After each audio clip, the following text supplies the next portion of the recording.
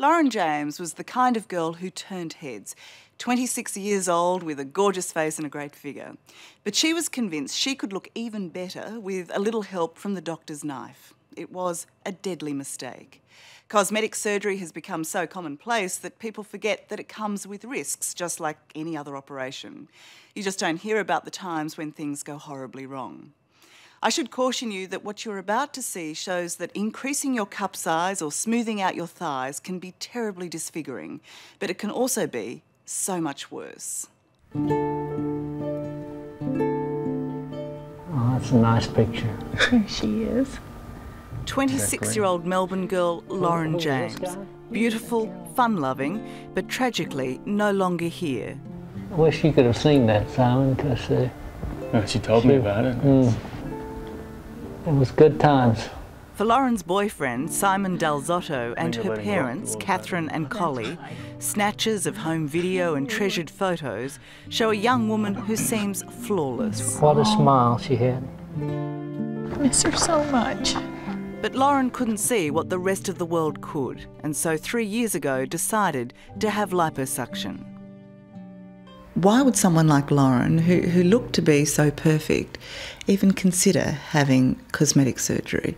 You know, I've asked myself that a million times, and, you know, I think everyone has some sort of insecurity. You know, I guess for Lauren it was her bum and her thighs. So I think it was, you know, she, for whatever reason, felt like she needed to look better, but I thought she was perfect. You're not damaging the ligament by doing that? No, because like 4 to 5 times this week I operated exactly in this area. Just doesn't look that gentle. To get in. But then when you think about it, I made only a dot of an incision. Liposuction is the vacuuming of excess fat, and as plastic surgeon Daryl Hodgkinson is happy to show, can be done from various parts of the body, including the neck. I would say the biggest problem people could get into with this procedure would be to trivialise it and say you could do it under local anaesthetic. Do people try to do that? They do. It may be one of the most popular cosmetic procedures of the last 30 years, and today's only takes 45 minutes, but liposuction is still a complicated and major surgery. Yes, they require a tremendous amount of prior understanding about tissues and anatomy. It's real surgery. Did she have any idea how serious a procedure it was? I don't think so. Young girls just have no idea of the dangers associated with this particular type of surgery. So you were opposed to her having liposuction? I was. And I said, oh, darling, please don't do that. Please. People actually, you know, die from this, not knowing what those words really meant. It was a Friday morning, 3 years ago. Lauren went to this clinic in Melbourne to have liposuction on her thighs, a half-day procedure that cost her $8,000 and so much more. What followed her discharge was a weekend of intense pain and bleeding, with no explanation from her doctors. She just wanted to get rid of the pain. She wanted to know why she was still bleeding. She wanted to know why the blistering had become worse. She just wanted some answers, and so did I.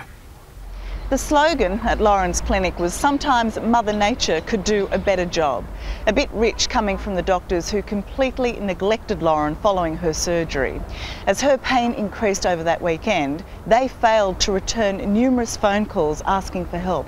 They never investigated the cause of Lauren's pain, and they took a wait-and-see approach that ended with her death on Sunday night.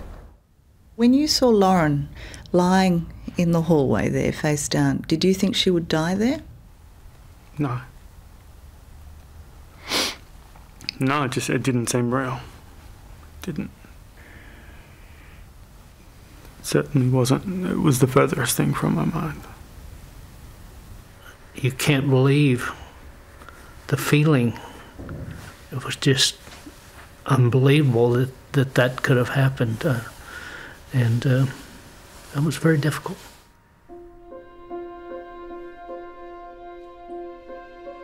You were warning about deaths from liposuction 10 years ago. Is that the case? That's right. You can be a GP who goes to a weekend course in liposuction and then advertise yourself and do it. There is nothing to stop you. Professor Marilyn Walton conducted a major inquiry into cosmetic surgery. What she found was the booming industry in Australia is one of the least regulated in the world. The problem with cosmetic surgery are the words we use.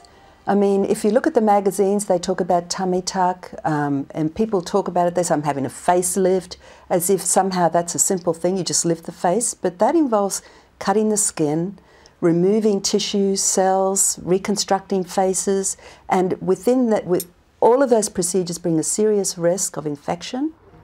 Back off, back off. Just keep him away from us, yeah. At 35, after having 5 children, Kerry Mullins thought cosmetic surgery was the quick fix she needed to get her body back in shape.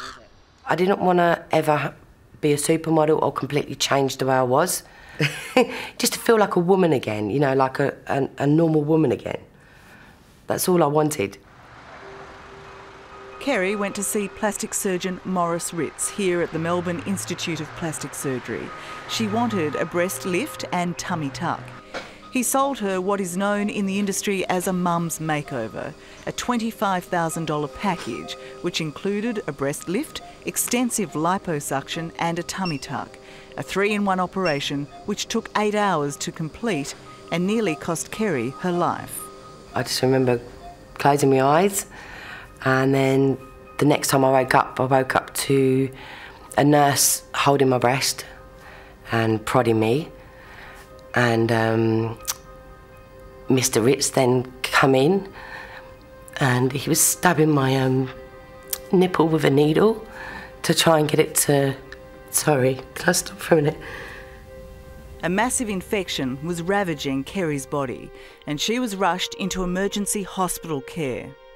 I was in there for 3 months, and every other day they'd take me down to theatre, so I had 22 operations all up, and every second day they would cut it away, cut it away, cut it away, until eventually it was just a big hole in my chest. How were you coping mentally? All I kept thinking was, I just want to live. There was a couple of times I didn't want to wake up. I was in so much pain, and I just looked so disfigured that I didn't want to wake up. So you're prepared to show us what has happened to you? 4 years on, a brave Kerry wants the world to see what was done to her. That's my right breast, and that's my left breast, and they're the scars that I'm left with. Yeah. This is not easy for you, is it? No, it isn't. It isn't. But I just want women to be aware that if they're going to consider having plastic surgery, that they look and have a look at me and see what the outcome can be, you know, and this is what you could end up looking like. Did you do that too for me? Oh, thank you. Eggshells. Did you? That's lovely. How do you feel about your body today? Clean them out for me. Like a freak. Oh, I'm disgusted, and even when I wash myself, I feel disgusting that I have to even wash the area and touch the area. Do you think you'll ever lose that feeling? No, never. Never, ever. The whole way cosmetic surgery is geared is towards maximising the benefits, so to encourage people to come and have it because the risks are minimal, and I think it's really got nothing to do with the Hippocratic Oath, for example, of do no harm. So to me it's an industry that has developed in healthcare which has nothing to do with healthcare. Just read a couple lines. Our friendship like the still waters in the sand without... Lauren James is dead today because of a massive infection, because the doctors she put her trust in failed to look after her properly. A recent coroner's inquest into Lauren's death found the clinic failed in its obligation to provide adequate post-operative care. In particular, Lauren's surgeon, Dr. Tam Dew, was criticised for disturbing behaviour. All the expert witnesses said Lauren's death was preventable if she'd been treated, even up until an hour before she died, at 10 o'clock that Sunday night. To hear those words, that your daughter's death was preventable if the clinic had done the right thing, what was that like? Well, it's a feeling of emptiness. They had so many opportunities to save her life. And I think the hardest thing for me was to hear this stated over and over again. The coroner has referred Lauren's case to the Australian Health Practitioners Regulation Agency, and her boyfriend Simon is now suing the clinic.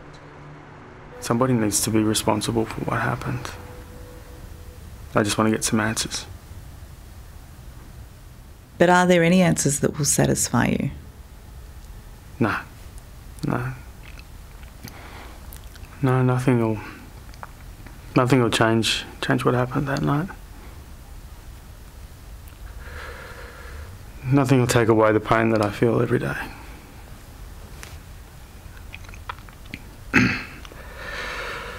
And nothing will bring Lauren back. Well, they clearly love you. They do very much, and we're very, very close. Kerry Mullins says her kids won't let her have reconstructive surgery. They're too scared of what might happen to their mum. As for her doctor, she may have settled out of court with him, but that doesn't stop Kerry warning others that cosmetic surgery can be the ugliest cut of all. I'm more fortunate than Lauren. Lauren didn't survive to tell her story. I did. You know, these are the outcomes, and this is what can happen. And my life's ruined because of it. Do you think Australians should be pissed off? I think they should be rightly concerned. A luxury super yacht and a cliff-top mansion in Bali. $160 million seems to be excessively high. Looks pretty good. The businessman who got filthy rich. Contracts worth hundreds of millions of dollars. On the Australian taxpayer's dime. There was a lack of due diligence.